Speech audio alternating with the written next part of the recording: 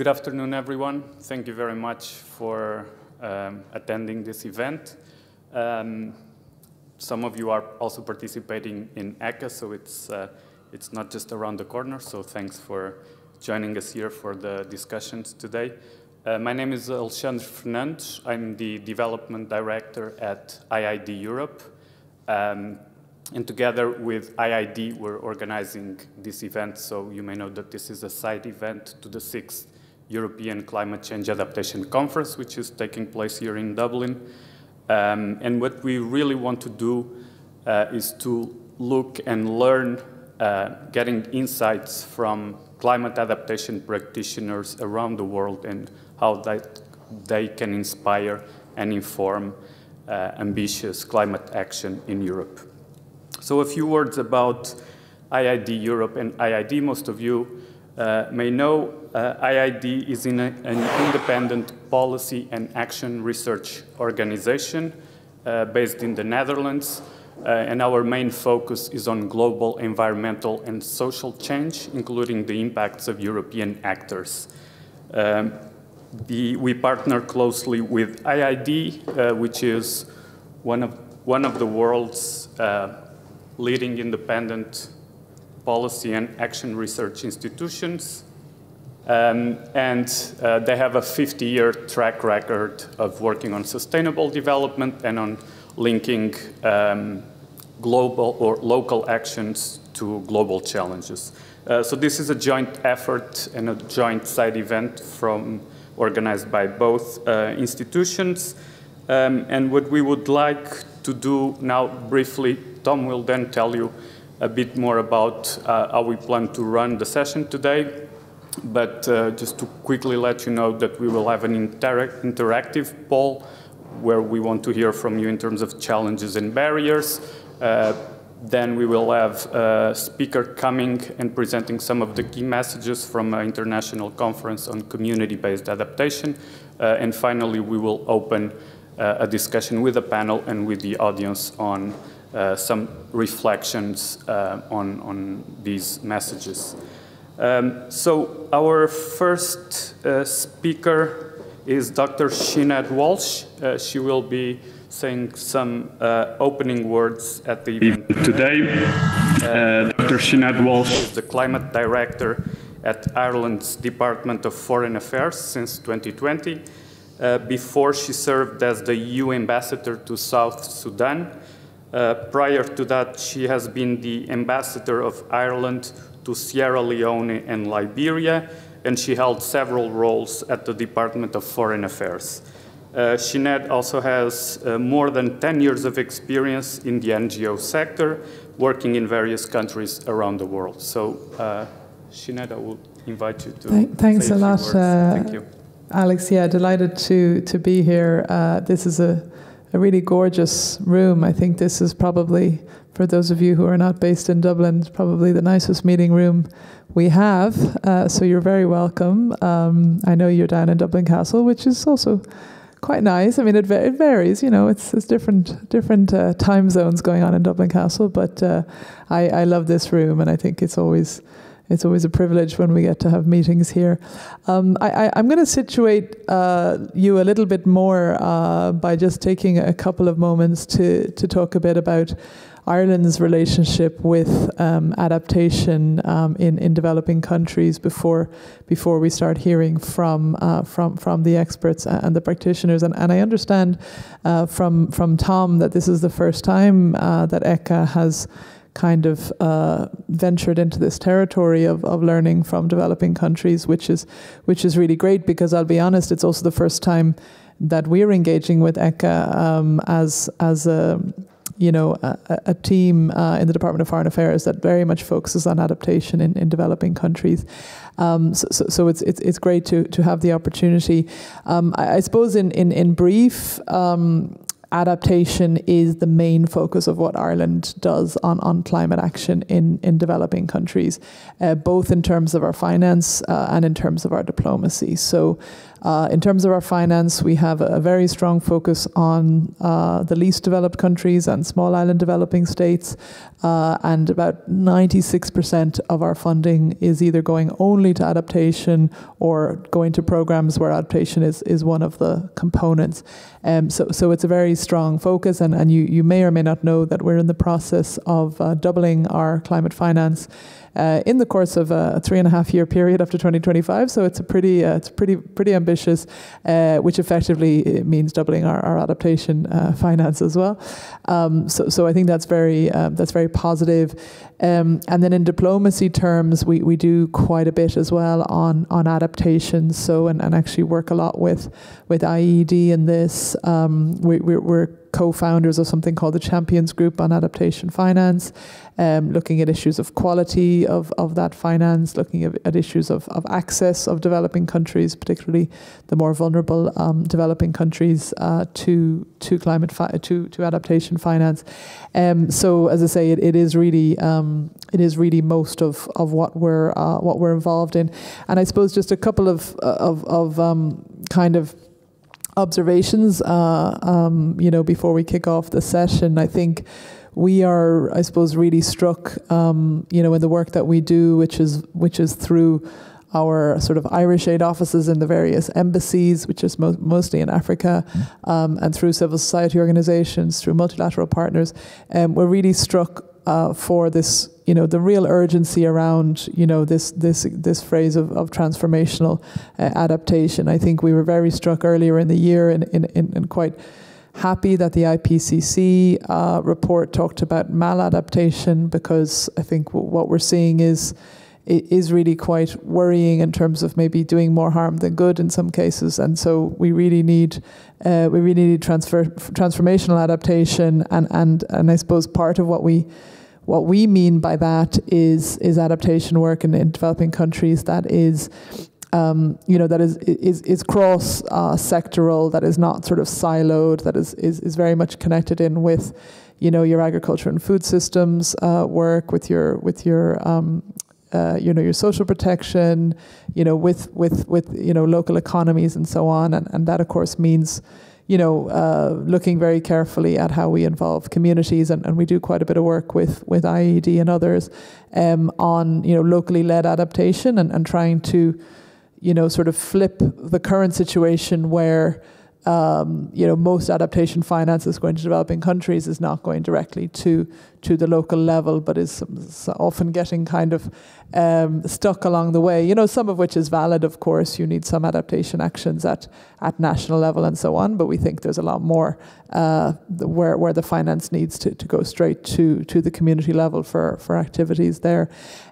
So we're doing quite a lot of work supporting community level adaptation, and also, as I said, trying to, in our own work as well, in our own health programs and agriculture programs and education programs, trying to see how we kind of climate-proof those, so that we're not also encouraging this siloed approach to adaptation. So I'll maybe leave it at that. Keen to listen to the panelists, and just nice to be interacting with those of you who are focusing much more on a European context, because I do think we often don't interact actually between what's going on at the level of fora like ECCA and what we do ourselves. So happy to be here, and I'll pass the mic back to Alex, maybe. Yeah, thank you very much, Sinéad, for those opening words. I will now give the floor to Tom Mitchell, who will set the scene for the session today. So maybe just a brief introduction to Tom. Tom Mitchell is the Executive Director at IIED, steering the overall direction and leadership of the Institute. Prior to joining IIED, Tom was the Chief Strategy Officer at Climate Kick, and also the Director of the Climate Kick International Foundation. Tom is also a former coordinating lead author for the IPCC and a UN Special Representative Senior Advisor. So, Tom, over to you. Thank you, Alex, and delighted to be here in such a beautiful venue. I was taking pictures as I came in, sending them to my family, saying it doesn't get much better than this, does it really? Really incredible. But welcome to everybody as well. So I think part of the motivation for this session also comes from partly a personal experience that I've had of working on European adaptation issues and working on adaptation issues in Africa and in Asia, and quite frankly being really frustrated that there isn't a dialogue between the two. There isn't a shared reflection about how we can get together, learn those lessons, expand and scale what works, and do so in a way that is actually somewhat geographically agnostic. Why does it matter that there is a sense that there's continental boundaries when actually we're sharing challenges? And so that is part of the motivation here. I think what I've also come to understand from working on adaptation issues in countries that have been really challenged with the impacts of climate change, in some cases over many decades now, is that Europe is beginning to ask some of the questions that have been dealt with in those locations, or at least have been grappled with in those locations for those many years. So, for example, sitting in the ECCA conference, what I've heard is, how do we reach the most vulnerable people in European society to help them with adaptation? How do we get money and resources to the local level when at the moment it's getting stuck? How do we acknowledge that there are parts of Europe that are now seeing the impacts of climate change that haven't been experienced before and don't have a set of inbuilt knowledge and kind of cultural history of working and dealing with those challenges? How do we create more cooperation between different places in tackling shared challenges? And in some ways, it's very frustrating, I feel, that there has been not yet a kind of a very pragmatic look and say, well, how do you build bridges? How do you build bridges between communities? How do you build bridges between governments and so on? And I think, and I know Sinead didn't say this, but I'm going to make it a challenge for Ireland as I do for other countries, is to say, how many occasions do you have the Ministry of Foreign Affairs working on adaptation in other countries, work together with the Ministries of Science and Technology looking and grappling with research challenges on these topics, and the domestic agenda, which is grappling with adaptation challenges now in the country? Really very limited cooperation across Europe around that. And I think also, to be quite honest, we see at a European Commission level that the adaptation strategy of the European Commission talks about the fact, I think it's in pillar number 4 of the agenda, 4, right? Is that Europe should be learning from places around the world. It says that in black and white. Yet quite honestly, very, very little has been done so far. And I think there's good reasons for that. There's issues of politics and resourcing, but why not? It's a really pragmatic opportunity to bring together those types of organizations. And so as we segue into the session and to hear from the panelists and contributors, just to set the scene here is that IIED has for some time been running and supporting a conference called Community-Based Adaptation Conference, which brings together practitioners from around the world, often not from Europe, but from around the world, to share lessons on the practical opportunities for tackling loss and damage with communities and in a way that is locally led. And so our opportunity today is to hear from some of those, to listen to the outcomes of the conference that we just held, and I'm going to pass on very shortly to Obed later in the session, and to then reflect back on what Europe can be taking away as key lessons from that.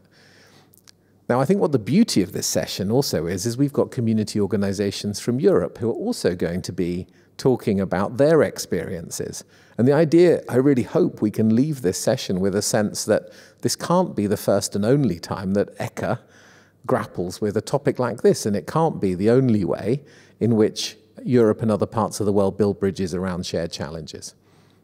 And so I really look forward to the dialogue. I think this is a great opportunity to kick something off, and I think it's really welcome that the ECCA organizers have been able to create the space in the agenda to be able to have what I hope is a really innovative conversation. Thank you very much. Thank you very much, Tom.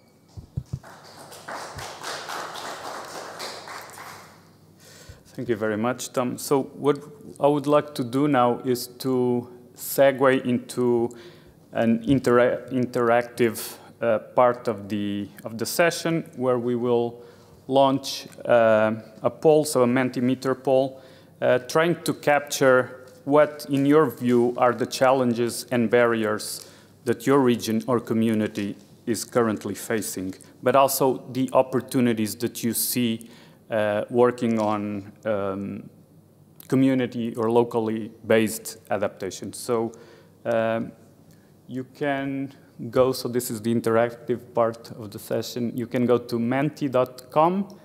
If you enter the code 39916642, and we should have some results coming in soon.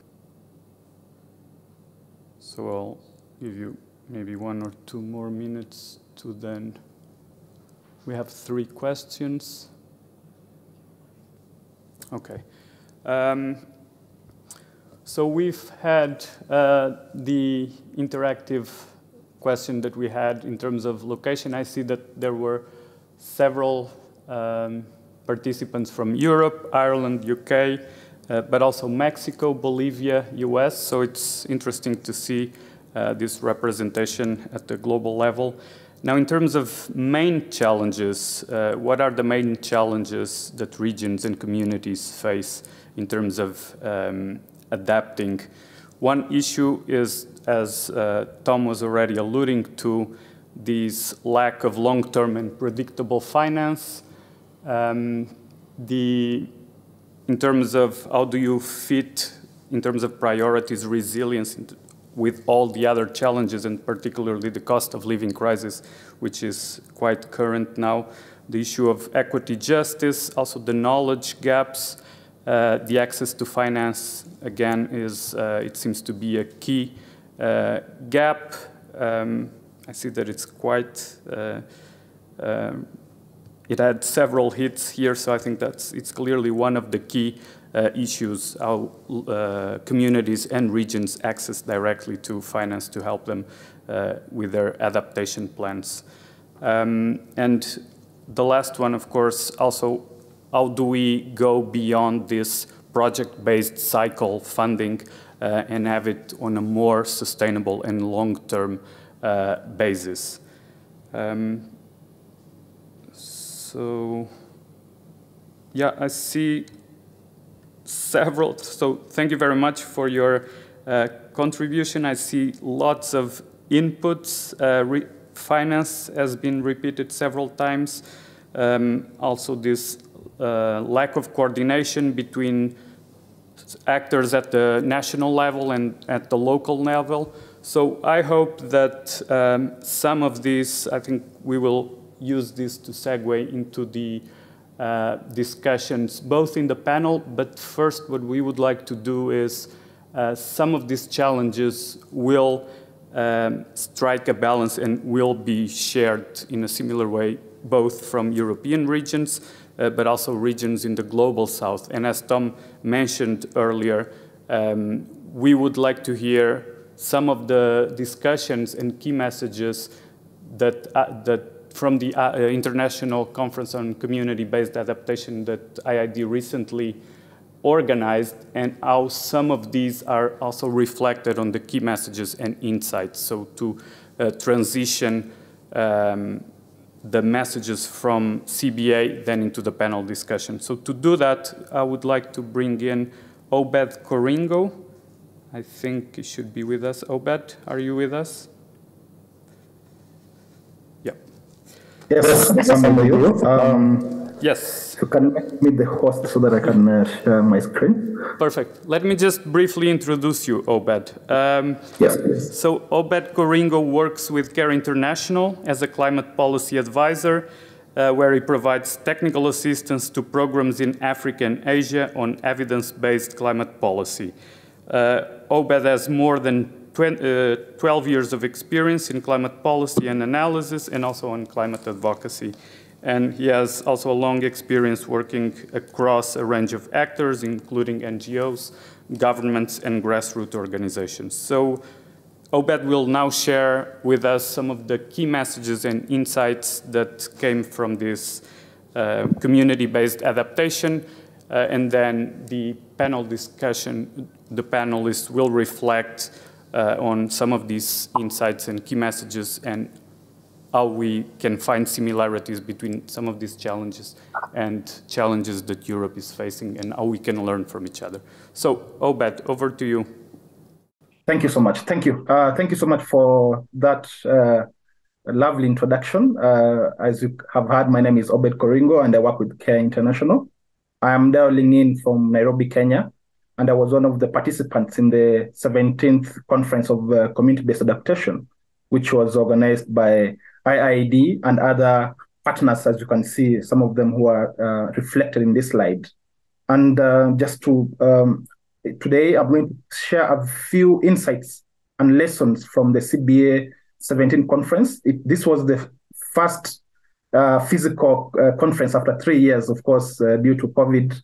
The 3 previous CBA 14, 15, and 16 were held virtually, and we were really, really happy to meet physically, to be able to interact with a number of practitioners and get to learn from each other.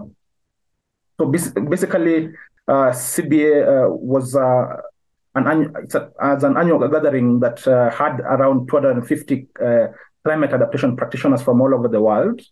And this basically is a space for practitioners and to be able to share their knowledge and learning about the practice of local adaptation. And this year's conference was themed Local Solutions Inspiring Global Action, and was really a very good space for adaptation practitioners, grassroots communities, and representatives, and local and national government planners and policymakers to be able to come together to discuss, exchange ideas and best practices on adaptation. And so we had a number of themes in this conference: climate finance, nature-based solutions, innovation, youth leadership, and decolonizing climate action. And of course, the focus was on locally led adaptation, which centers on local actors, subsidiarity, and also transformative change. In terms of the nature-based solutions, some of the key messages that came from this theme, the conference participants really felt that many nature-based solutions are too simplistic, and they also, majorly talk about ponds in urban spaces, and many poorly considered solutions, particularly in urban areas, focus on overly simplified initiatives that are not integrated into planning and development. So the message was the need to integrate nature-based solutions into planning processes. Then another message on nature-based solutions around multiple perspectives or actors that are required. And of course, they really need to establish coordinating institutions to be able to bring together community engineers, scientists, governments, to be able to work together in partnership with planning. Then last but not least, local knowledge really matters. And of course, we've seen a lot of proliferation and jargon on inadequate resources and for local governments, which excludes vital local resources. It's worth noting that indigenous people or indigenous knowledge, indigenous women, local communities are already championing nature-based solutions and hold valuable traditional knowledge, building the decades of experiences of implementing them. And they really need to see how we can include this vital resource in discussions and programming around nature-based solution. On climate finance, of course, this theme explored how funders, donors, and their intermediaries that channel funds and local actors that often implement them, how they function together, and the changes that need to facilitate locally led action. And one of the main messages was around sharing the burden of risk across the chain of actors. Donors and intermediaries and local actors really need to be open with each other about the risks involved in delivering adaptation. They really need to recognize and be open about how local organizations face existential, reputation, and personal risk in case of failure. So being really open to finding a middle ground that openly recognizes and distributes risks fairly is really a very first step. Of course, in sharing the burden of risk. Then we really need to work with the existing government systems. However flawed these systems are, they can reveal opportunities to improve them, and also will be necessary for large-scale adaptation finance to work sustainably in the long run. So, and they will be able to continue after funding programs have gone.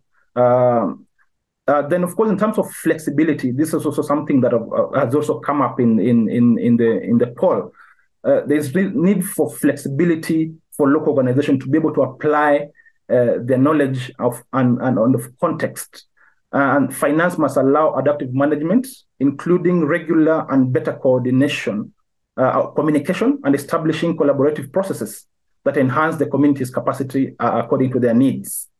Then the third theme was around innovation for adaptation. And one of the key messages around innovation was that innovation really doesn't necessarily mean complex things. It also means, also involves simple solutions that work. And too much innovation currently seems to be about innovation for its own sake. There's a lot of proliferation around pilots and accelerators, and there is really need to, identify new development without enough attention to sustainably or scaling up. So the message was, these pilots and accelerators really need to recognize the route to scale and sustainable long-term benefits. There's also another aspect around enabling environment which includes finance, regulation, policy, community engagement, to work together, be able to foster successful, locally relevant adaptation. And also the other element was around the role of international intermediaries, for instance, which play a key role in acting as knowledge brokers, and that can bring in experience and learning from elsewhere and amplify what can be shared positively, development to attract investment. So the role of intermediaries really is really key in ensuring that, of course, we support innovation and locally led solutions. And considering that communities already know what they need to do, they have locally led sort of information that they already have. How can we elevate them? How can we work with them to develop solutions that really work to address the unique challenge that they're facing, without necessarily putting solutions or technologies that do not address their needs? In terms of youth leadership, of course, the youth play a key role in adaptation, and they really need to be meaningfully engaged in this process. And we really need to find a way of establishing intergenerational dialogue to be able to bridge the divide in the priorities. So ensure that we are able to mentor and foster networks and support youth networks to be able to engage meaningfully in this process. Youth are also more than just activists. They must be funded to be able to, to be capable advocates for their own community needs. Then, of course, we really need to have direct routes to communicating through social media and easier for use of digital tools, which is a key resource to be able to draw on and pay youth for. Last but not least, we had this new thematic area on decolonizing climate action. And this theme explored how to resolve the tensions caused by the colonial legacies that continue to shape adaptation in the global South. And of course, one of the messages around this theme was recognizing, power dynamics really need to be analyzed between donors, intermediaries, and communities to be able to reduce top-down ways of working by donors because they need to engage directly with local communities. So recognizing the value of indigenous or local knowledge of context, environment, and politics is really, really key. And of course, they really need to build direct relationships between funders and local organizations to be able to foster dialogue and understanding between them. Then last but not least, funding programs need to allow for adaptive management, room to fail, and to learn. They really are currently too restrictive and of course focused on success. But of course, the main message here was really need to be flexible to allow for failure, so that we can learn from failure and also draw lessons from failing. Sometimes, of course, not really focusing much on success, but failing forward. Thank you so much. I would like to stop here.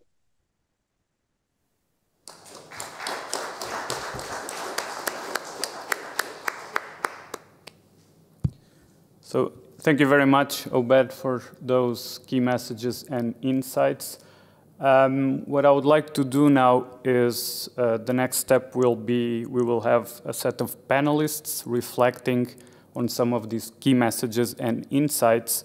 But while the panel is being set up, maybe I'll just quickly open the floor if there are some brief reflections or comments before we move on to the panel discussion. Yeah. Sorry, there's a microphone here. Thank you.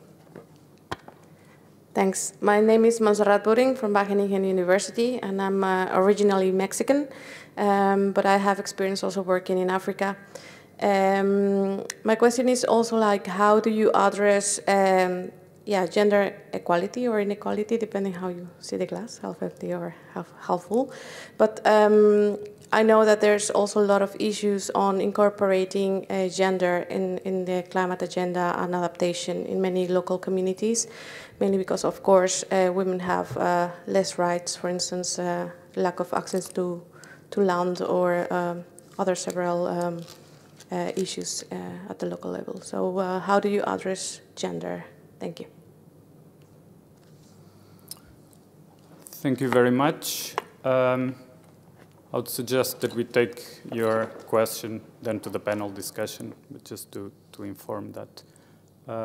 So if that's okay, I'll pass the floor to Tom. Is it okay? So we're going to move on then, as Alex said, to the panel discussion, of which you see the cast of characters that we're going to have up on the screen. I'd like to invite Martha and Thomas to come and join us here up on the stage, and then Obed and Shanaz will be online.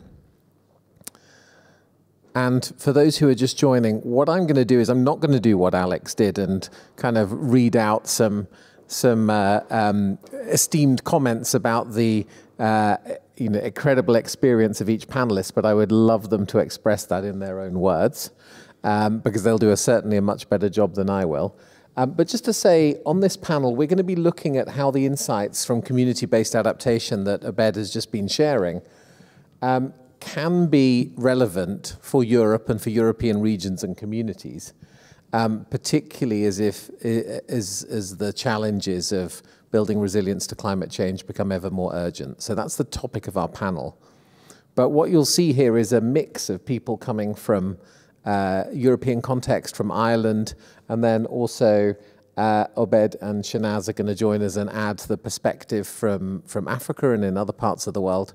But maybe let's just take the opportunity for each panelist to say hello and talk about where they're coming into this panel from. And then we'll move on to a kind of set of questions and reflections. But Martha, maybe I could start with you and pass the, let me just work out how to do this so that we don't get ourselves in a tangle. There we go, brilliant. Thank you. Does that work? Yeah, great. Thanks very much. Thanks for inviting me. My name is Martha Farrell, and I am a director and co-founder of a community-led, 100% volunteer-run charity in the southwest of Ireland called, it's a long name, Mahari's Conservation Association, and we are 7 years in the running. We set up to protect our very fragile tombolo that is located on the southwest of Ireland, very low-lying, very fragile and vulnerable to climate change impacts. And we, I suppose, set up as a result of a crisis 7 years ago when the only road in and out of the the only access road in and out of the residential area in Mahari's became blocked with 3 to 4 foot sand drifts. primarily because of Atlantic storms, but also because of a degraded dune system. And we set about taking community action, using nature-based solutions to protect our sand dune system. Because for us, while sand dunes provide a range of ecosystems, goods and services, for us they are a shield from storm damage, storm surges, and they're also a really biodiverse habitat. So we have been very successful in our activity so far, and I'm going to speak today on our experience. So I'll pass it over to you, Tom. Thank you. And first of all, thank you very much for the invitation to sit on the panel in this indeed very, very lovely room. Very honored, and also honored to learn a lot already by the presentation from Obed and others. So my name is Thomas Kötz. I am now working Climate Kick. Tom and I did a little bit of a handover over a few months. I joined Climate Kick to now work as the senior advisor on climate neutral and resilient regions. In particular now focused on coordinating, bringing together the various projects we are involved in the context of the EU mission on adaptation. And that's what I did before joining Climate Kick. I was actually part of the European Commission, exploring and then in drafting the EU mission adaptation as it now is being implemented. Before that, I was 7 years in the United Nations working as the head of work program in IIED, the Intergovernmental Platform on Biodiversity and Ecosystem Services. So I have a bit of a UN and global background as well. But very different to my colleague next to me here. My experience is more coming from public administration and from the sort of more multi-level, multinational aspects. And I have very little local experience, which now shall change as we now actually in the context of the work we are doing in Climate Kick work with a lot of European regions and, for example, the project I'm also here to represent, Pathway to Resilience, we are to support 100 European regions and communities in developing transformational adaptation strategies and their implementation plans. And so this is really something where I am very much looking forward to, and I'm absolutely convinced that we will learn from the experiences around the Global South, as these regions have been grappling, as Tom said, with these issues way ahead of time with these issues. And so I'm very much looking forward to that exchange. Thank you. Thank you, Thomas. And we've already heard from Obed, but Obed, if you wanted to add anything into this in terms of your kind of reflections into this panel, you're very welcome.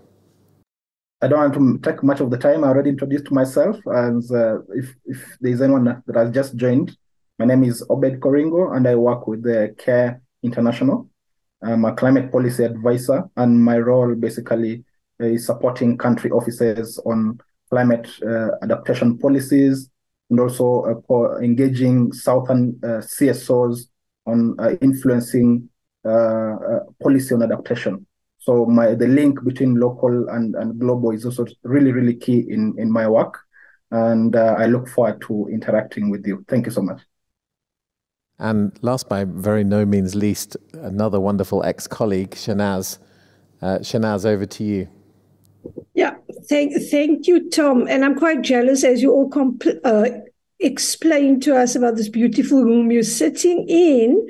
I'm Sinéad. I'm a director at South North. The space, okay, I come from a hardcore engineering background. And I realized that the way we were designing things, etc., was part of the problem. And then that's how I got into the climate space. We work very much in the knowledge brokering space. And so for me, it's really interesting that this narrative around capacity strengthening and adaptation is shifting. Because in the beginning, it was always about what capacity do we need in the South so that we had adaptation, and yet adaptation was happening because communities were still there.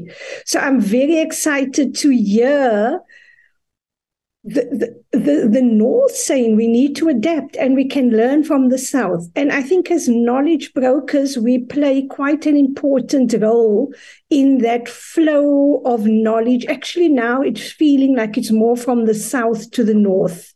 So, yeah, so that's a bit of my background. Back to you, Tom.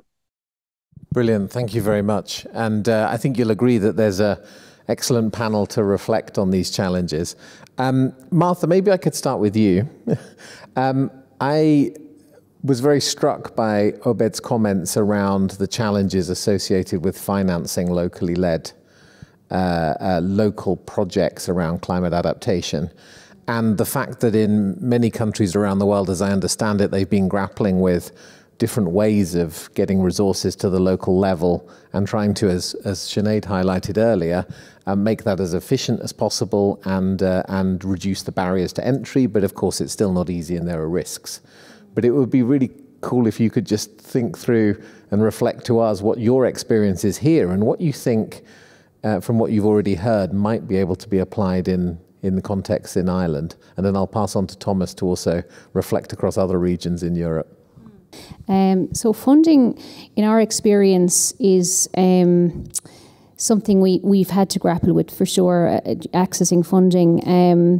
And I suppose, when I was considering, what are the challenges, funding is related to funding community-led action, but also funding for nature.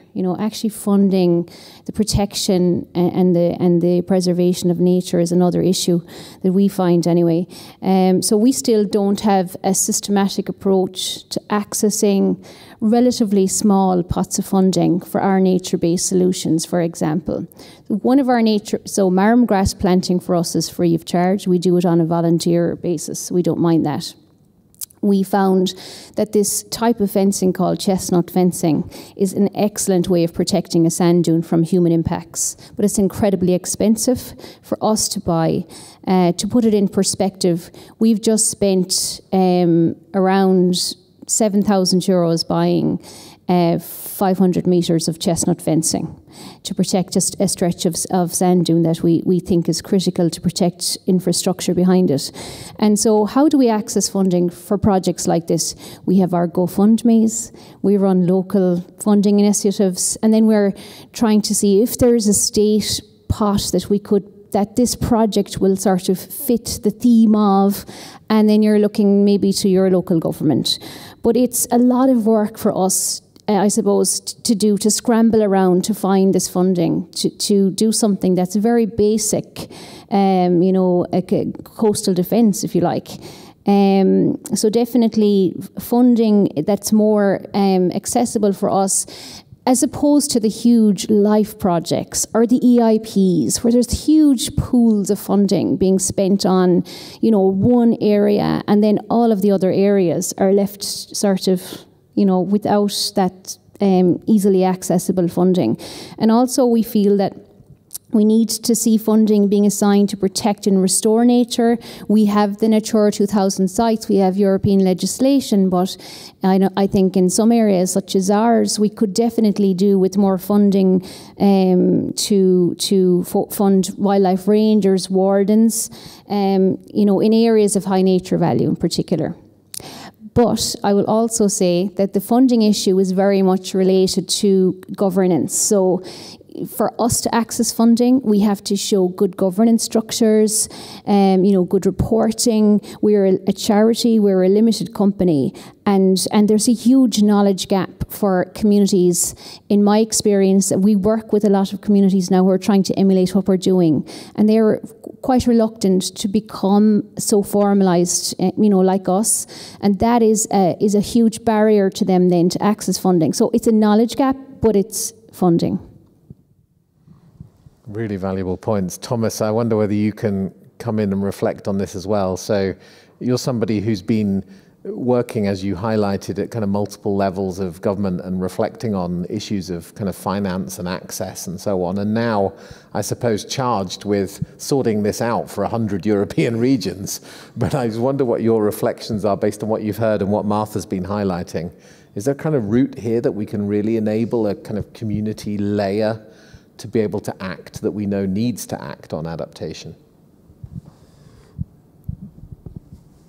Yes, I mean, it's a very interesting and challenging challenge in that sense. One of the things to be said, I mean, we personally, or in this project with the 100 regions, we are in the beginning, we are not yet even have selected the hundreds we work with. So what what I'm reflecting now is what we've heard, like more through sort of exchanges we have with certain players from these areas. One of the things we encounter a lot, at least in the European context, is that in theory there is probably not enough, but there is substantive, significant money addressed to climate adaptation from the European Investment Bank, through the structural funds or through other things. You know, the European Commission or the European Union's multi-annual framework has dedicated up to 30% of its funding to climate action, including mitigation and adaptation. Now, does that reach the ground, and is that accessible from the local level? And that's where this gets more complicated. And so a huge problem, what we hear from in the European context is that you know, as nice as these European programs may be laid out and addressing these things, it's incredibly difficult to bring this back together on the local level in a, as it's needed, systemic, integrated, cross-covering, you know, cross-sectoral approach. And it has to do with lots of different things that, I mean, for example, the reporting requirements, you know, the bankability of projects, etc., what that takes. And sometimes it's even, you know, smaller communities need smaller numbers of things, and I think Oben said it as well, but what you actually need, you know, what the EIB doesn't give anything out beyond, you know, 20 million or something. So, I mean, they're just these kind of barriers at the moment, which I understand our regions are faced a lot, and then you have only one person on the ground actually doing all this, right? So, and it's just impossible. So there's the irony is there is money around apparently, but it's impossible to be spent in this context at the moment. So we need to find other ways of mobilizing and empowering the local actors to get there, by whatever means. One of the means, for example, we will provide in the context of this project, Pathway to Resilience, is that in the context of these, we have a cascading call, so where we distribute up to 300,000 euros per region, so altogether up to 21 million euros for the 100 together, for the regions to dedicate to this process. So they could eventually hire someone for a year or two to go with us through this project of actually then developing that. And in this process, we will, and that's one of the main contributions of the project, we will also bring together and empower them in thinking through financing and finance implementation plans and helping them in really learning how to put together bankable projects, and then that's exactly what I was just last week at a conference where the person from the IIED, the European Investment Bank, said they really want to scale up their expenditures on climate adaptation, but they don't find bankable projects. And so I think that's a huge gap where we can help, and I think I hear it's internationally very similar. We need to provide more support at the local level in order to get these things together. Thank you, Thomas. I want to put the question then, I suppose, to Sinéad in particular and to Obed, which is what we're hearing is that rapid direct access to reasonably modest amounts of money by community organizations who understands what needs to happen is really tough in a European context. There are lots of barriers to entry, there's lots of bureaucracy, and equally, there is a sense that there are high degrees of accountability required because in some ways the European system doesn't trust those local actors without going through fairly extensive processes of due diligence or assessment of some financial system. I wonder, this has been an issue that has been present in many countries in Africa and in Asia and other parts of the world. I wonder whether you could reflect on where you've seen innovation or new ways of tackling this challenge that has seen resources flow to community organizations. Sinéad, is there something that you'd want to come in on? Yes, thank you, Tom. So it is quite a difficult issue. I think the question is not difficult. It's one that we grapple with quite a bit. And it's this thing about the due diligence that's needed, etc. And what we see happening more and more is that the philanthropies are stepping in. They seem to have less tighter due diligence components, and they passing money on but still via intermediaries to the communities. So if you look at what happened during COVID, communities were responding with little or no funding. Philanthropy stepped in some instances in the Western Cape, which is here where I live, particularly where women and youth were involved because they were the ones acting, and they gave them money. And I think there's a lot of trust there. And so that seems to be working. What we also have, particularly in South Africa and amongst women, they call it a stokvel. There's no English translation for that. But women put, every month, they put their money together and then they do things with it. And then different members of the stokvel get their money out. And these sorts of existing long-term trusted mechanisms are being used by the philanthropists to get the monies to the community. So it's using existing structures that have been going forever. And I think the challenge to the traditional donors is that how do you make your due diligence fit for purpose so that you get what you want, but that the money also gets to where it's needed the most for the climate action? I think for now, that's it from me, Tom. Really valuable reflections. Obed, do you want to come in on this one? Yeah. If I want to add from what Sinéad has said, of course, there's a push right now to directly fund local communities or local organizations, but still, as Sinéad said, intermediaries still do not want to sort of relinquish that. It's just a talk about localization or ensuring that money gets to the local level. But how do we actually do that? And if it's actually difficult in Europe, for instance, how about the South? It's much more difficult. And one thing that the Southern or the South or even African governments have done or tried to do is ensure that the right policy mechanism, institutional framework to be able to tap this funding, but the funding is not forthcoming. I can share an example of Kenya, for instance. Kenya has a two-tier governance system, national and sub-national, which is county governance system.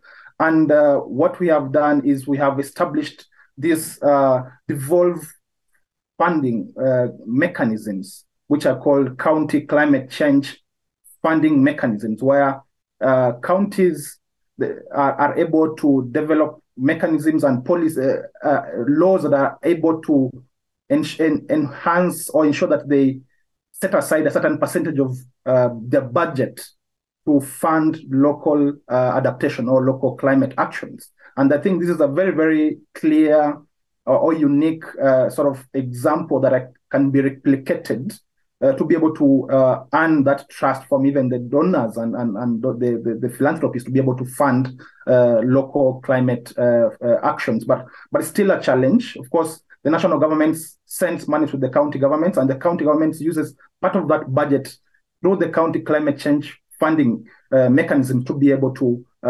support or address local climate challenges. But of course, there is no money. That's the bottom line is there's really little money in terms of climate finance.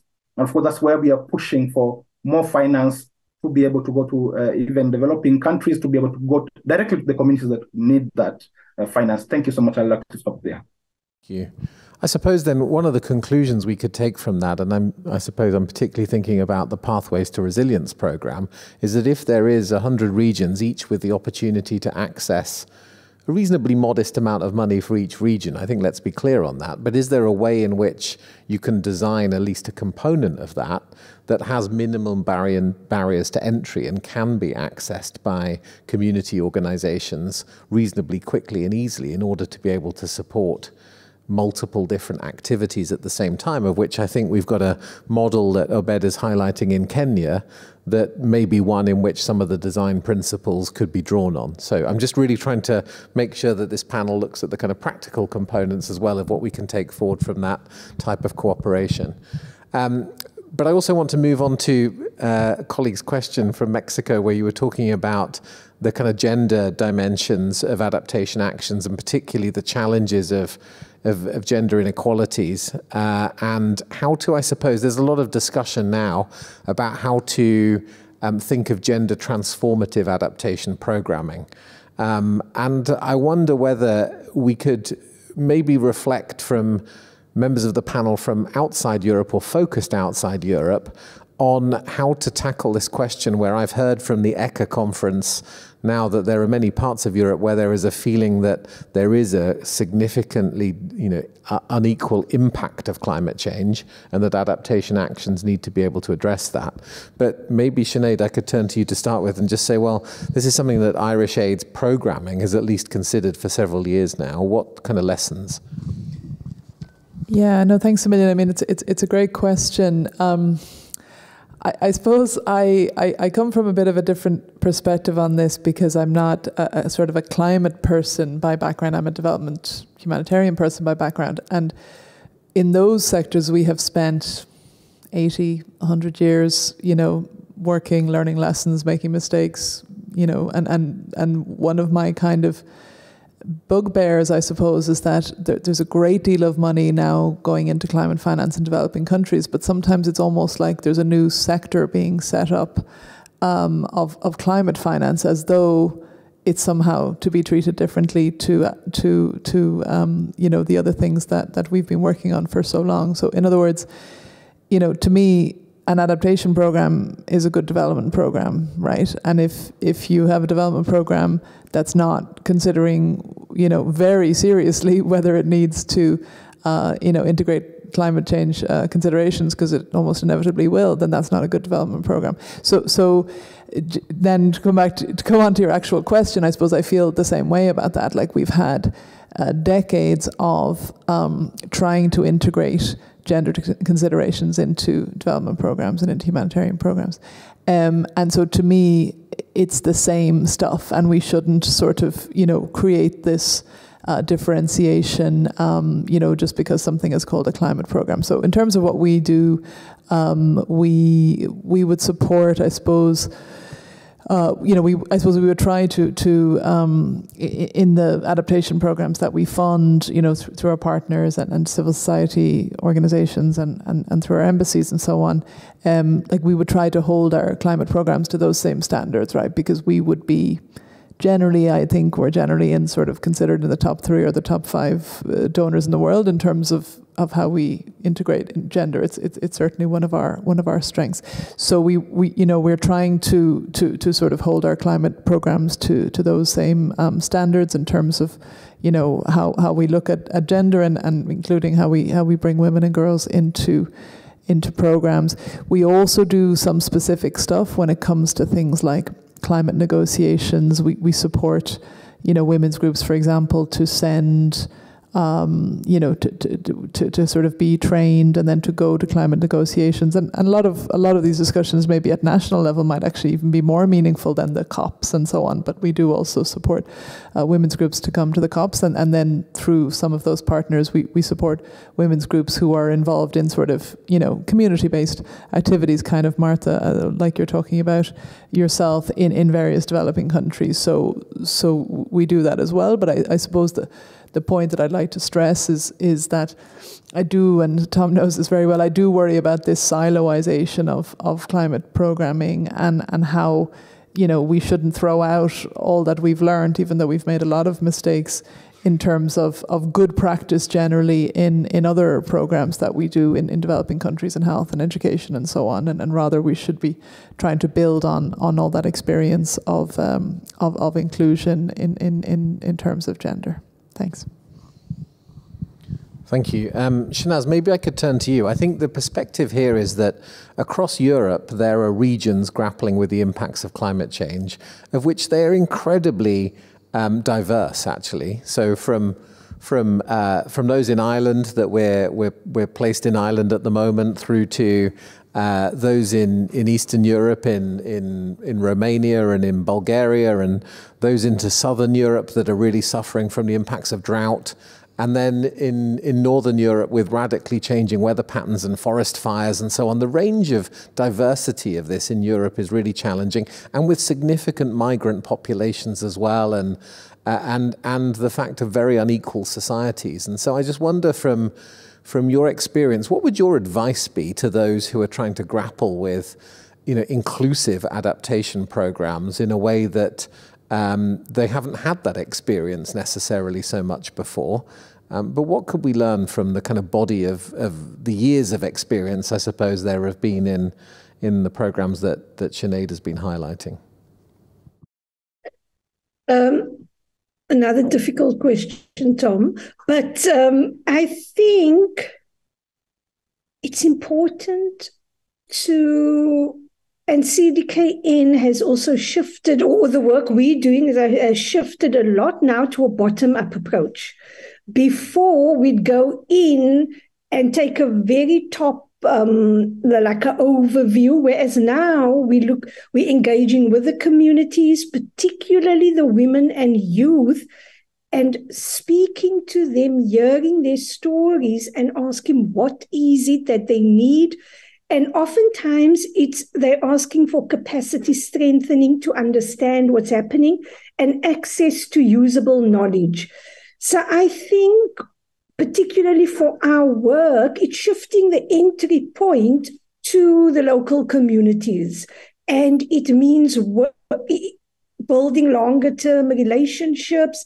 And when you're working with them, working with champions, but focusing on the women and the youth in particular, and also understanding the culture, but particularly now with a big migrant population in Europe, understanding the kind of the cultural nuances and working with that rather than trying to change it. So I think it's working with, first of all, understanding what is, and then working with that system and understanding the entry points as well. Sinéad, thank you very much. Abed, anything that you'd like to add to this based on CARE's experience, for example? Yeah, when it comes to, of course, the issue of gender, and CARE is really very, very specific even in our programming. And we actually have an impact area on gender with clear indicators or gender markers, even in our program that we report whenever we implement our programs.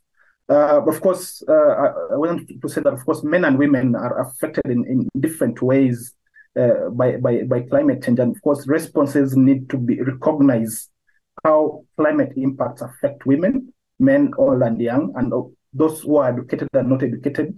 And interventions also really must be able to recognize that these differences are yet be accessible to all groups to ensure that they are supporting people of different types of vulnerabilities. And of course, it goes without saying that women and and youth are agents of change, and as we have heard, and key players in the climate intersectionalities, and should recognize their added vulnerabilities, climate change, but also their agency and the solutions that they bring to the table. Just wanted to, one of the key messages that came out of the CBA, for instance, is that these communities, of course, women, youth, they have the relevant local knowledge and solutions, which should be the first building block for any adaptation action, and of course on the ground before introducing any new solutions that we think works for them. So it's about using local knowledge and resources to be able to creatively fight the impacts of climate change, and this is, as CARE, what we stand for. Thank you so much. Maybe then I can pass back to a kind of European contingent and ask similar questions. Martha, I wonder how you're tackling this. Yeah, for me, it's essentially a governance issue again. And you know, we were talking about it in relation to funding and how, you know, bureaucracy. I don't want to discount the bureaucracy, because I do think there needs to be transparency and proper accounting for use of funds. I don't discount it for a second, but I think there's a knowledge gap among community groups in Ireland, from what I can see, in setting up properly. And so to the issue of inclusion and gender, I think when you set up properly and have your proper structure, governance practices and systems, then it automatically deals with that issue. So from our perspective, good governance means, if we're acting for a community, that we are really making sure that that community has got a chance to participate in some participatory planning process. Obviously, there are workshops, there are, you know, online surveys you can do, but for us, actually, it's a question of how do we get to the people who will never turn up at a community workshop? So how do we design a piece of research where perhaps we are starting out with a lot of qualitative research, something like design thinking, where we're asking people to describe their vision of this place as we go forward. And it won't just deal with climate change, it will deal with a whole plethora of issues, and gender inequality could be one of them. And so setting out with that proper understanding of a community's needs, and then communicating, and then, you know, outreaching and stakeholder mapping and all of that, I think it's all part of forming a strong institution. And Thomas, I think I'm going to be kind of kind in a sense that it's very early days. But I know that one of the goals of the mission was to try and reach many different communities across Europe and engage them in the type of discussion that Martha's highlighting around their future in the context of a changing climate. Have you got a sense of how you would manage that from kind of Ireland to Bulgaria and from Finland to Malta, recognizing the really quite different approaches to inclusion and kind of cultural sensitivities? Thank you for being kind, and yet no. But the different levels or responses to that. I mean, on the one hand, the mission as such has has now launched. I mean, or will launch. I don't know how many, 50, 60, or 70 different research and innovation projects that each one address a range of regions and communities in different ways. So that's in addition to the one we do, where we reach out to 100.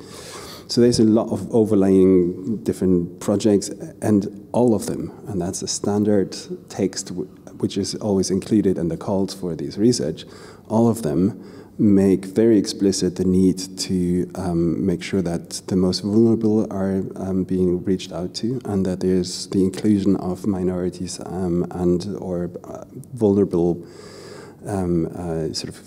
stakeholders or people, actors, and there's also explicit reference for gender, etc., etc. So that's all taken care in a formalistic way through the mission as such. That was my previous hat, as I promised to replace that view here as well, because Philip Tulkens from the Commission couldn't make it. But a part of that, I'd say what we want to do in the context of our Pathway to Resilience project, the 100 regions, our project doesn't get directly involved with the local level. It is the cascading grants that are given, which will itself contain certain obligations of inclusion and making sure that that the local partner that will receive that money or funding will take care of this. So there will be obligations to do that, and it's then in the hands of that local actor to include that. And we would, as from the supporting or capacity building side of the partnership or the consortium, we would support these local actors that are carrying out and owning that project, so to speak. We would support them with any sort of best practice or facilitation and training modules, etc., etc.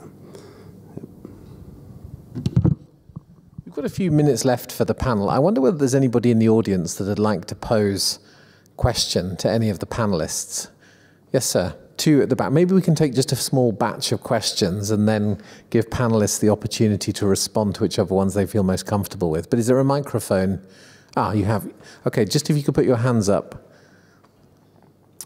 Yeah. Yes, sir. My name is Wolfgang Pfefferkorn from CIPRA International. I'm a regional planner in the Alpine area. And I'm wondering a bit, because we are not reinventing the wheel here.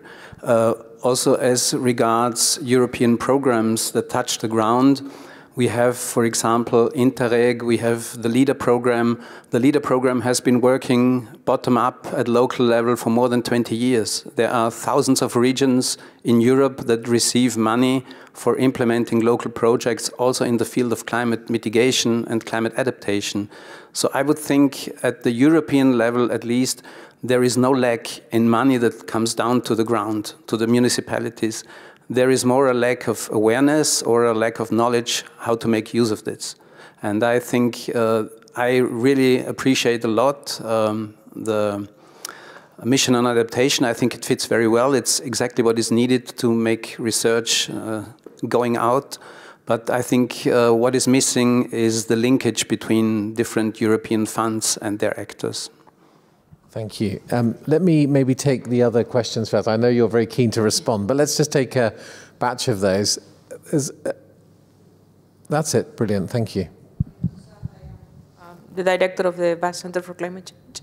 I'm coming from the research community, but I have a background on international cooperation, working of the UN system and so on. So it is quite interesting, this discussion, and I think it's a very challenging discussion because we are dealing with very different environments.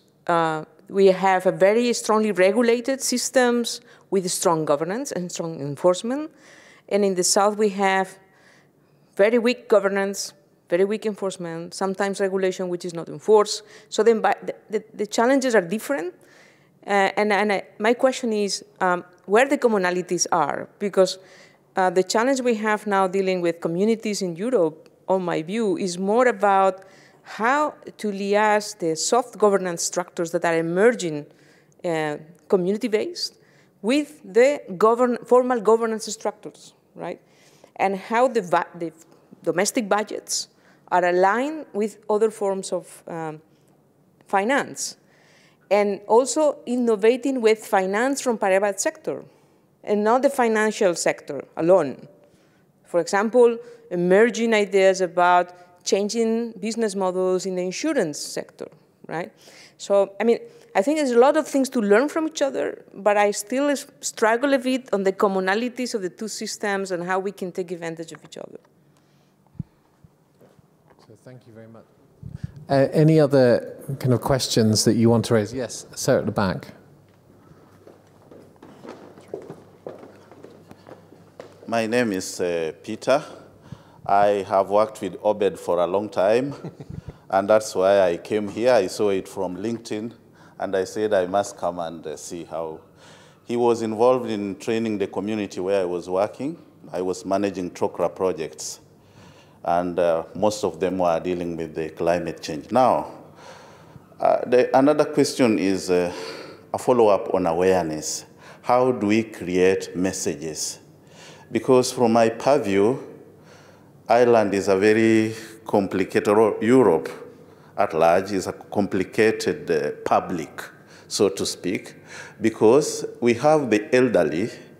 They will listen to mainstream messaging, watching television at 9, at 8, at 7 o'clock, and then reading the Irish Times, Irish Independent. What of the young, the youth?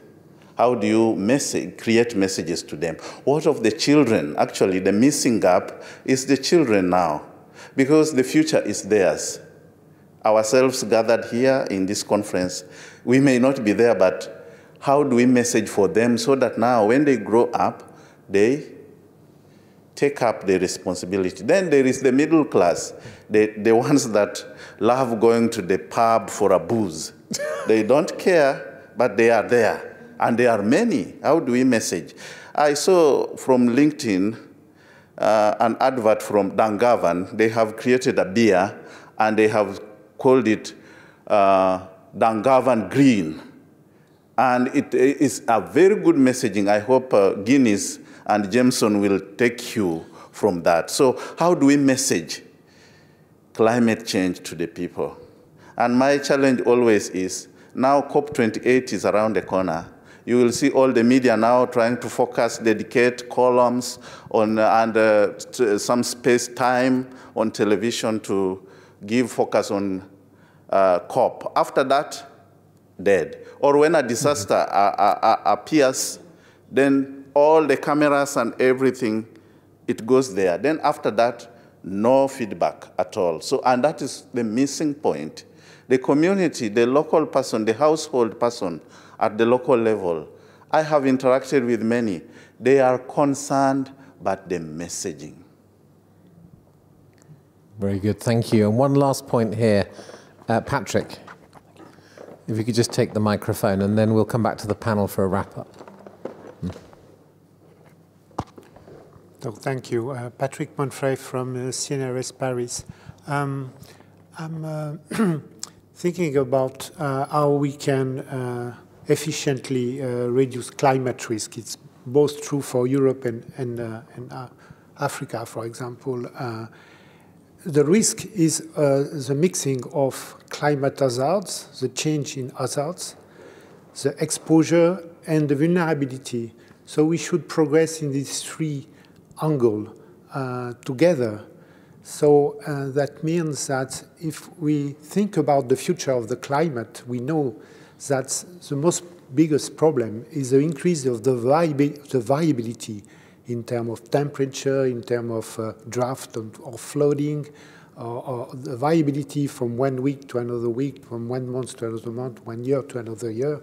That's true everywhere, but we are entering this new type of variability. How far we will expose, how far the different community could be reduce their vulnerability to this new type of variability. It's a key thing, so that means we should progress together and have a better exchange on the progress that we are making in terms of vulnerability, exposure, and hazards together. And in this aspect, there is a new initiative between Europe and Africa, African Union and European Union, that we are opening actually, and I will slide on that if you are interested.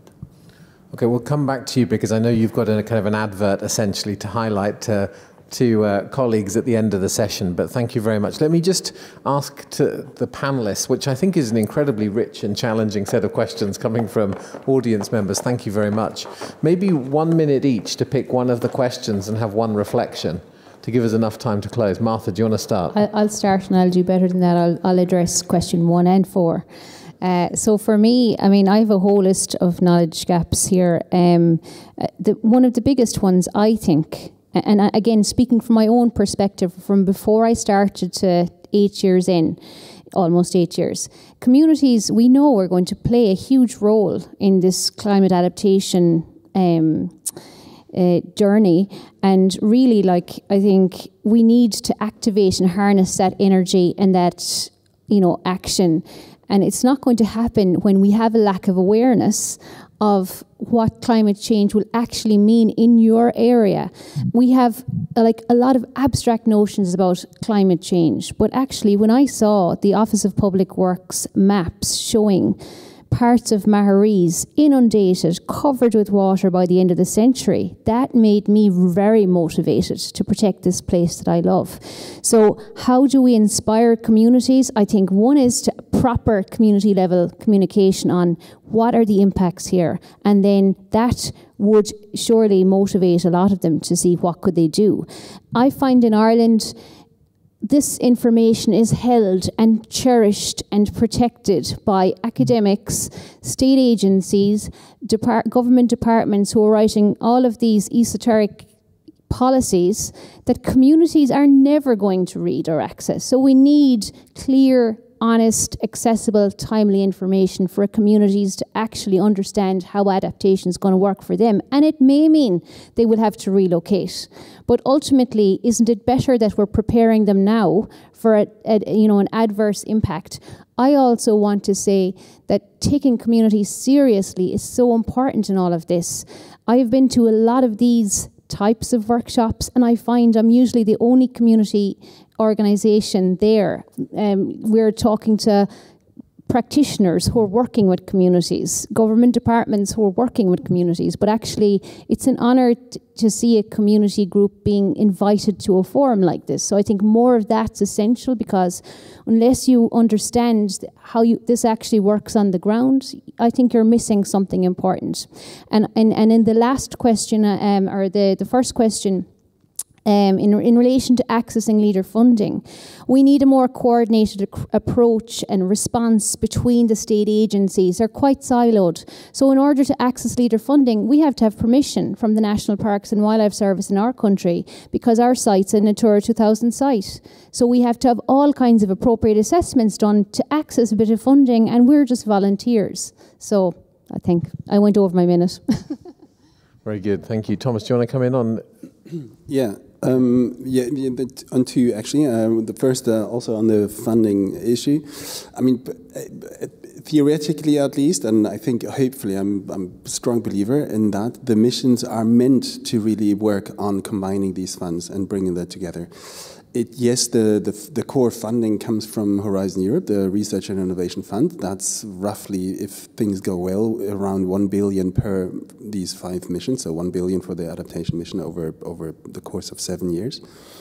But that's roughly meant to be only 100th of what it needs to be leveraged to actually get somewhere. So that's built in the underlining concept of the missions. Now, what I'm still not seeing properly at the moment, how the mission is being rolled out now, is that has not been properly addressed yet. It's very much theory, both at the Commission level and them mobilizing their own troops, bringing the cohesion funds and the resilient recovery funds stuff together with the mission, but also at the project level that needs to work on that, and also at the regional level. For me, and this is why I want to bring home the message that we need to, and across the mission-related projects and actors, we should get together and really build on best practices and knowledge on how to mobilize these finances and provide capacity and empower the people at the local level to actually make use of that through different means, be it best practices, be it actually giving them resources to hire people to do it, or services they then can acquire. So for me, that's a very, very important point, but it's really also meant, and there I hope the mission can also provide learnings that we can then feed back to the Commission. And by the way, we're focusing a lot between European and local level. Most amount of budget actually for adaptation issues still comes from the national government, and so that should be very much be involved as well in all this kind of thing. So that's one. I like the question from. We need to be quick on time now. You're right. Okay, maybe one last point on the from the Basque country. I was wondering as well, like what is the key things we can learn from each other north-south I would have thought and think and hope that one of the things we can, from the North, really learn from the South is the South has gone through transformational experience in this context. Europe is starting to grapple with the fact that it will probably and will likely have to do that, but it hasn't done it yet. So I was really hoping that we can learn from experiences of communities that actually went through transformational change in this context, and what are the best practices, what are things to learn to turn that into a positive and not a dystopian kind of process.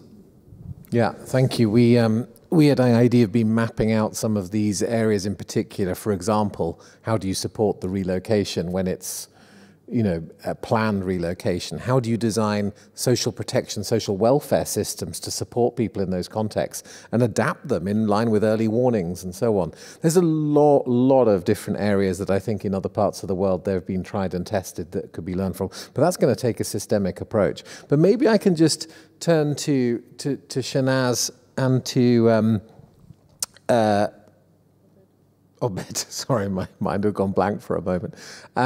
Obed, which I think the characterization that Europe is kind of heavy on governance and regulation and kind of softer on the softer systems, and that Africa may be the alternative. Is that something that you recognize, or how would you characterize the comparability between the experiences that you have in Kenya or in South Africa, for example, and what was described in Europe? Obed, I'll go quickly. So I think it's a bit like that, Tom, but I think people, particularly communities, not government organizations, step in often because government is failing. And so there's lots of good stories to be told there, but I think at the same time, we do need the stronger governance as well. So I think it's happening because people are adapting. And I'd like to say it's really exciting. And I think we should be looking at peer-to-peer exchanges between Africa, bringing some of those from Europe who want to learn more about what adaptation looks like on the ground, because often we're doing peer-to-peer exchanges this way, which is South-South. I'd be very excited to do North-South peer exchanges. So just to put that on the table. Thanks, Tom.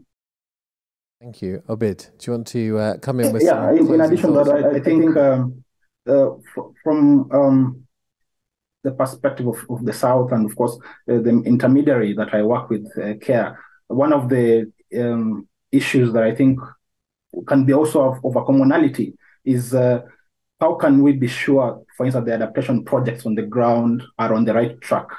Many NGOs, for instance, in the South, are closely doing local-led adaptation, but we need to think more carefully about how do we measure the success of these projects, for instance. When we measure it, whose perspective are we measuring it from? From the donor's perspective, or based on logical framework, or from the community's perspective? Of course, we know that effective MEL is about building a common understanding of partners on what constitutes success or failure and how to measure it, recognizing that donors, for instance, and communities may have different priorities. So I think this is one area that is really, really key. And of course, just to mention that measurement should be in service to meaningful learning that needs to be properly integrated into government and also NGO planning and delivery process. And I think this is an area that I think we could both learn from each other. And of course, also noting that globally, we are talking about the global goal for adaptation, for instance, which we still don't have in place, which still don't have metrics and indicators for measuring adaptation. And I think this is something that we are grappling with, which is an area of commonalities that I think in both global South and North. And maybe just to close or just to mention, working with an intermediary, of course, we really need to think our role as intermediaries, of course, by supporting local actors in whatever they need without us overstepping their support role as intermediaries, and I think which is really, really important. Of course, adding to what Sinéad has already said in terms of that question. Thank you so much, and it's really been a pleasure sharing with you. Sinéad, any final words from you?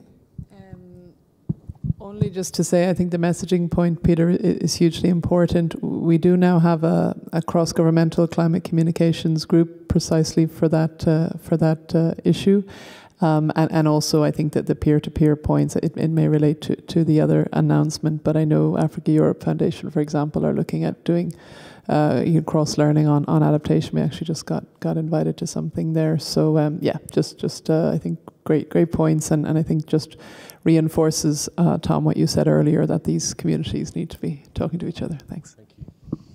Thank you. And I think if I could just beg your attention for one more moment, maybe, Patrick, I could invite you to give the sense of an advertisement or the opportunity, which I think also does include an element of peer-to-peer learning as well, as we've been describing. So Patrick is from the French Ministry for Research. The exact title, I'm afraid I've forgotten, but that this is a particular advert for a program that is open and live at the moment, that is about cooperation between Europe and West Africa, and between multiple European countries and West Africa.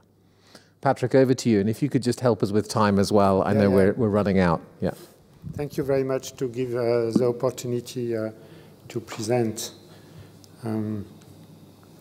It's a new initiative that is just starting. It was built between African Union and European Union in the STI partnership, the Science, Technology and Innovation Partnership, that are linking European Union and African Union, and by the way, the African countries with the European countries. They have started since 2 decades initiative on health, then agriculture, then sustainable energy, and now we are discussing to launch climate change resilience and adaptation in this context. So what is proposed is to focus not in a first step in all regions in Africa, but focus on climate risk reduction in West Africa by launching first a suite of forums of 4 thematic webinars. I have not real time to detail here, but that will be organized in West African countries by the Africans, but also in cooperation with European partners.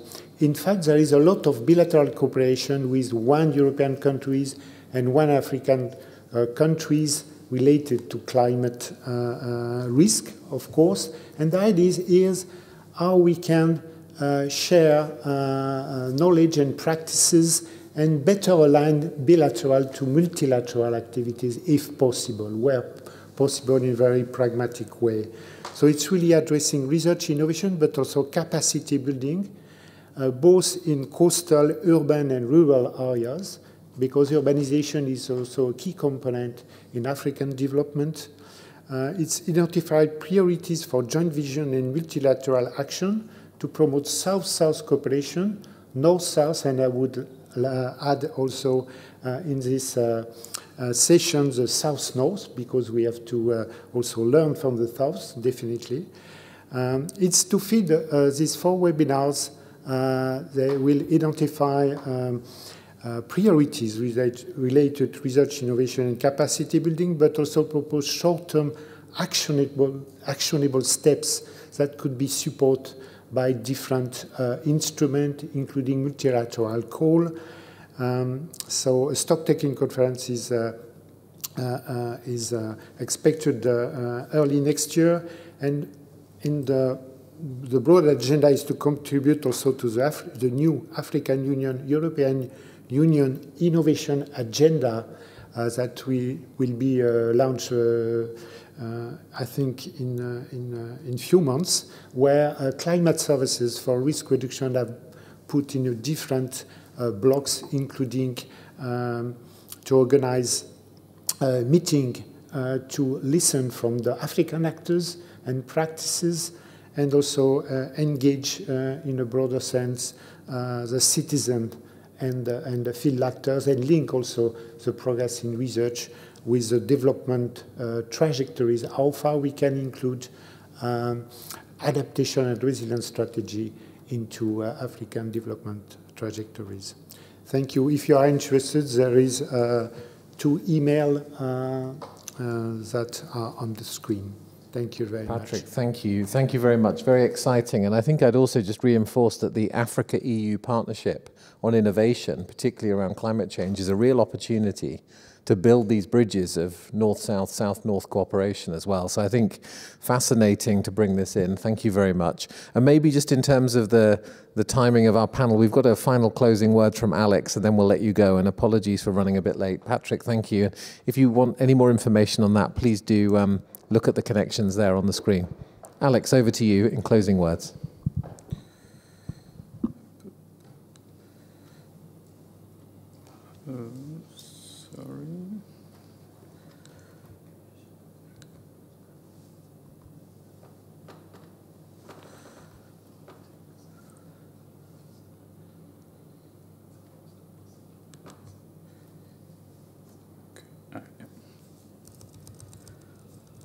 So just bear with me a second. Yeah, okay.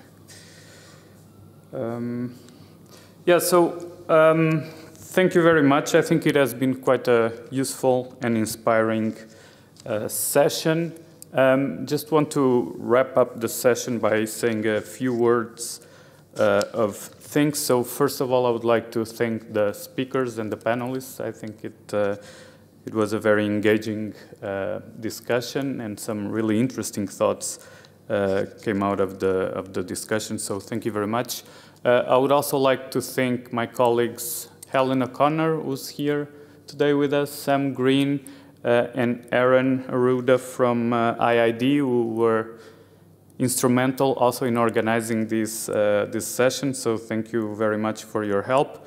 The technical team that has been quite helpful also, so thank you, and the team from the Royal Irish Academy, mainly Hugh. So a word of thanks to them as well. And finally, last but not least, for sure, to the participants and to the questions and reflections you shared with the panel and with the rest of the participants, and the inputs to the poll. I think it has been some interesting food for thought, and hopefully this will be the first step of future engages and interactions on this topic. So if you're interested, please stay tuned that IIED Europe and IIED will do some more work on that, and we'll be happy to share that with you if you're interested. Just a final word to highlight some of the events that, so as you may know, London Climate Action Week starts next week, and it lasts until early July. I'm not going to go, for the sake of time, through all the events that IIED is organizing at London Climate Action Week, but I would like to call your attention specifically to one that will take place on the 29th of June next week on delivering locally led adaptation, lessons from the front line of climate action. So this brings also some of the key messages from CBA and the Gonshoda conference on locally led adaptation and how these learnings and insights can be shared within the UK, but also in Europe. So it's a bit a direct link with the session that we hosted today. You can find more information about that and all the other events on the IIED website. So if you're interested, I would encourage you to check that. Yeah, and I think that's it for me. I mean, personally, it was quite a pleasure to see this discussion, and hopefully, as I was mentioning, this is just the first step of a hopefully ongoing conversation. So thank you very much again for your attention and for being here. And I wish you a good day. Yeah, thanks.